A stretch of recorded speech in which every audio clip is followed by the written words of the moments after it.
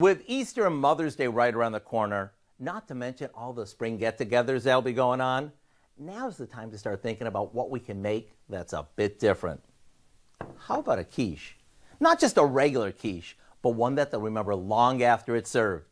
We start by lining a deep dish pie plate with a pie crust and fluting the edges. As for the cheese, rather than sticking to the basics, why not try some fun and trendy ones, which will take your quiche to a whole new level. Here we start with shredded Steakhouse onion cheddar. Top it with some cooked sirloin, then add more cheese. We finish it with a mixture of beaten eggs in half and half before popping it in the oven.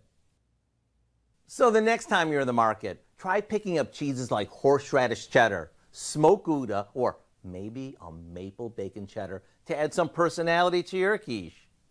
And when it comes out all melty and packed with flavor, top it with some onion rings and you're good to go. If you'd like the recipe for our Steakhouse onion quiche, as well as our buffalo wing quiche and our champagne mushroom quiche that's made with champagne cheddar, simply visit our website and type in Fancy Dancy Quiche.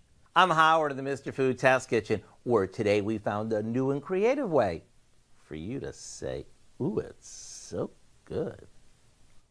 There's a link to today's recipe on valleynewslive.com. Just click on the Mr. Food button.